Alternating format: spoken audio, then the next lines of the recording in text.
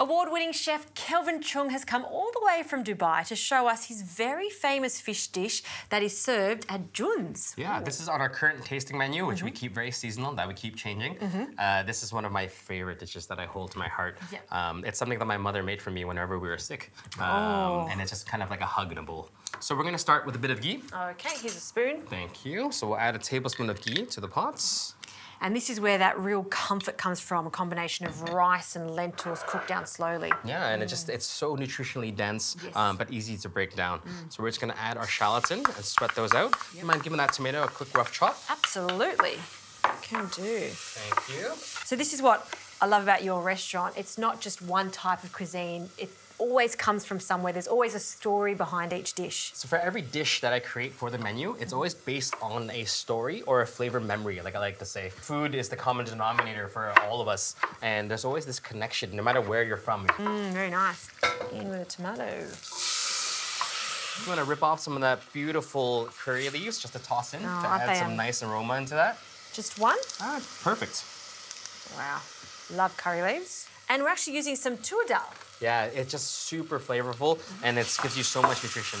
Yeah, and look at that. We've washed this really well, rinsed it, and they're ready to go. You always need to give them a good wash, don't you? Give them a good wash, and I like to soak them the night ahead. That way it cooks a lot quicker. Yeah, it gives you that lovely creamy consistency Exactly. too. So we're just gonna pour that right on top. Okay. What type of rice are you using for this? I prefer jasmine only because I like the fragrance, and I feel like it breaks down nicely into this. Very nice. So we're just gonna pour that in. We'll add our lentils, and if you can pass the chicken stock. Sure can. And we'll let that simmer away until it's fully broken down. We want it almost falling apart so that it's kind of homogenized into this one beautiful kind of rice lentil soup almost. And we're just gonna cover that, and we'll work on our fish. All right, this is a lovely combination of the fish. Not many ingredients for an outstanding flavoured fish. Very nice. Well, what goes in the marinade? So first, we're gonna take a little bit of miso. Just give that a quick mix. So miso goes in, just a mild miso for this? Yeah, so generally for fish and kind of cleaner, lighter flavors, I like to stick to the white misos. Yep. If you wanted to replace it with a meat for this dish, feel free to use a darker miso, and that'll give it a nice, robust flavor for that. Okay? Great. So just pour in a little bit of your mirin and a little bit of sugar and just mix it until it's smooth. So 3 ingredients is all you need to make a really delicious crust for your fish. Okay. Okay, and while you're mixing that, I'm just going to toss in a touch of turmeric into our pot here, just to give it a little bit of color. Also, turmeric's just great for you, antioxidant, full of flavor, but it'll make this Congee Khichdi look beautiful. Oh, fantastic. Okay, so now that you've mixed it, the marinade's nice and smooth, just plop your fish into the bowl and just make sure it's completely covered. Fantastic. Well, we're just going to let that sit there and do its thing while our lentils and rice cook. All right, Kelvin, the fish has been marinating. Oven is on. Now, we've got that quite hot, don't we?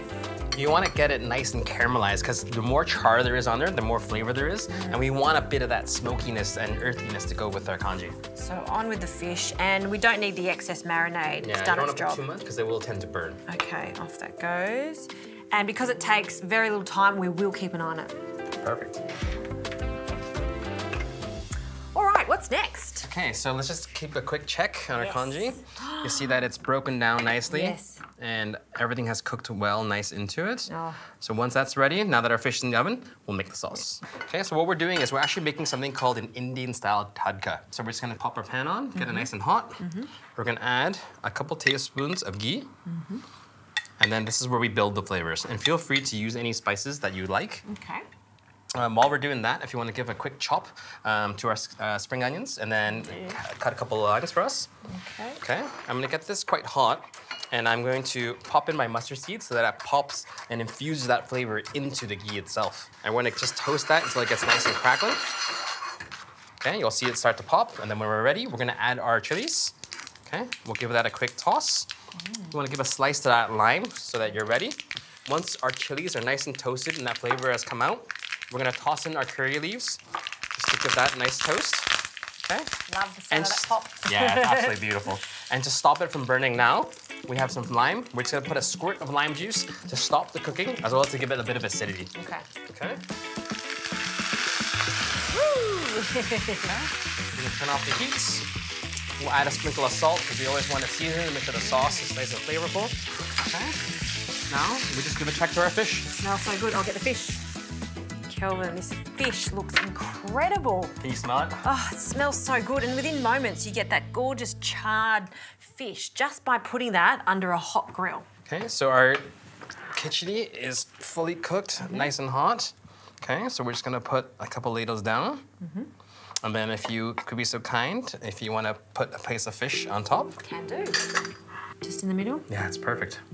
Oh. Okay, and then we have some of our tadka that's ready, hot to go. Okay, we're just gonna gently put that on top. With some of that curry leaves, put a little bit extra around on the congee as well. Okay, and just give us a nice, beautiful squirt of fresh lime juice on top of the fish. I always like to give it a little bit of acidity before we serve. Okay, just a small pinch of finishing salts. And just some fresh spring onions to go on top. All right, just a little bit of that. A bit more. Perfect. Oh, that is a thing of beauty right there and ultimate comfort. Hug in a bowl. Oh, we should have a taste, shouldn't we? Ooh, definitely need to try the fish. Yeah. And the rice and lentils together. That fish is cooked to perfection. Everything just goes so well together. It's the perfect, perfect quick meal. Oh, I absolutely love this one. Thank you. Enjoy.